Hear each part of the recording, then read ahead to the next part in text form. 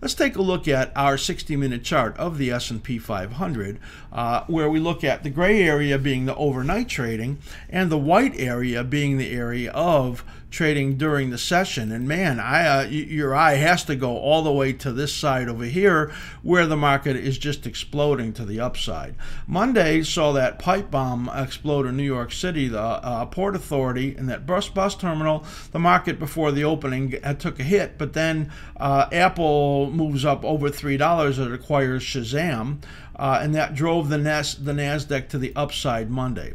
Tuesday overnight was quiet, but then we got a rally in here as the markets were waiting for the Alabama results and the FOMC meeting on Wednesday. You see we had a weak close over here on Tuesday.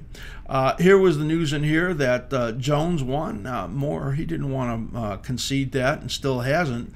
And then overnight the market started to recover. And news came out about inflation. Core inflation was soft, even though the headline was up 0.4%. Bonds had a rally, and of course the dollar dipped when bonds rallied. So now the news comes out that they have a tax plan deal, and then it was kind of sell the news. You see this? And then the FOMC came out, and they raised a 0.25 point, which was in line. Talked about growth being stronger, but inflation being lower. And overall, this was another dovish meeting. Surprisingly, you had a soft close. You see that big decline right over there. On Thursday, well, retail sales came out stronger. Before the opening, you had a little blip.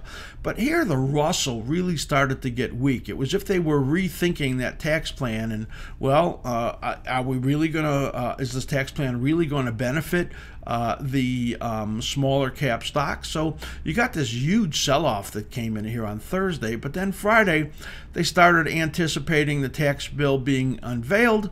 And then they were playing with the numbers and increased the child tax credit. The rumor was Marco Rubio was now a yes vote, and that brought the market up. And the stock market is soaring here on Friday with the S&P 500, as I do this with just about 2 hours to go in the day, up now a very close to 1%.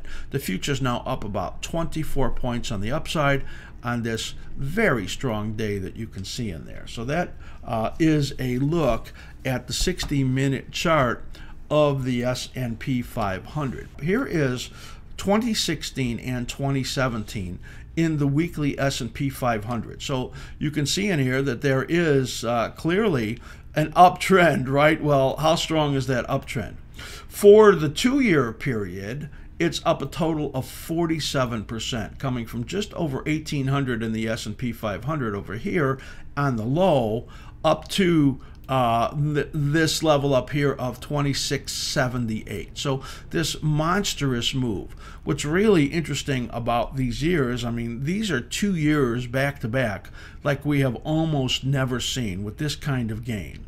Now, for 2017, which is the 9th year of the bull market, 2016 the 8th, we have had barely a dip. You had a tiny little dip right over here in the middle.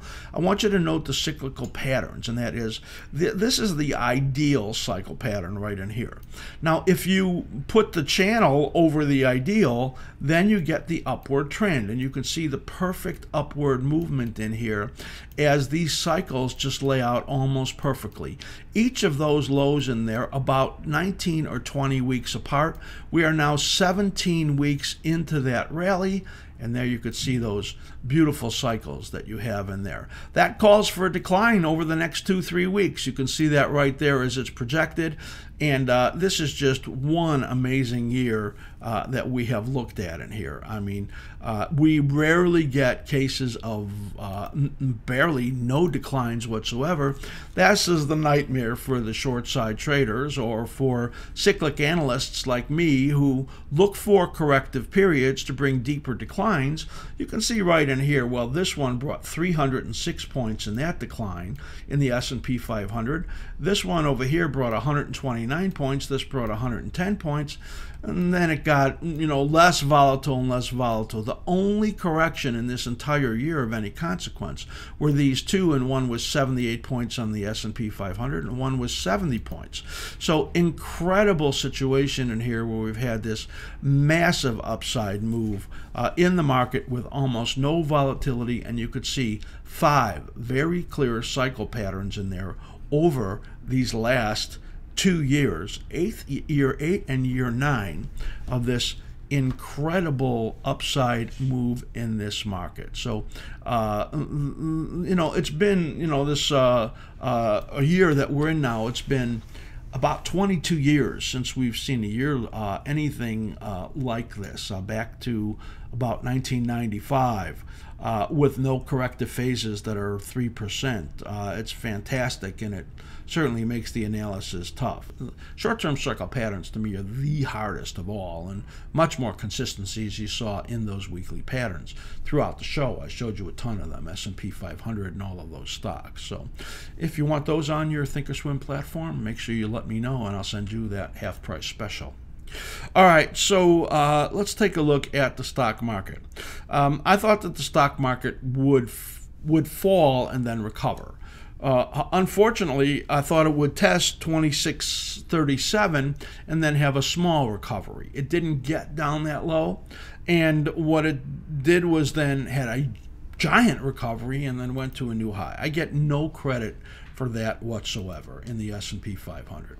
Let's take a look at this SPX pattern, which just keeps grinding to the upside, and it seems like every time I do these charts and send them to my members, comes the end of the week, then I need to revise them because they keep taking out the highs and all the numbers then change. Here you could see in here that it is made a new high, 2679. Our anticipation was that it would fall harder into this zone over here and then rally like this. That's what we were following, is these patterns right in here.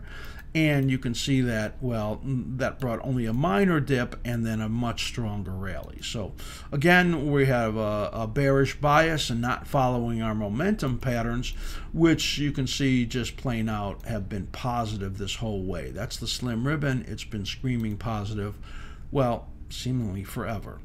So that is a look at what's happened, and you can see that what we're looking for is for it to roll over. I showed you so many stocks that look like they're going to fall and bottom into this period right in here, the first week or two of the year. That's why we believe this is rolling over, and that sometime in these next 3 weeks there's going to be some solid downward action in there. And that's what we're going to call over these next 3 weeks down for that period, and what would probably be another very modest overall correction in the stock market that just is massively being bought. I hope you enjoyed that video. Be sure to subscribe to our YouTube channel, and also go to AskSlim.com and become a level 1 member. No cost to you, and we have some special videos for you to see. I know you'll enjoy them.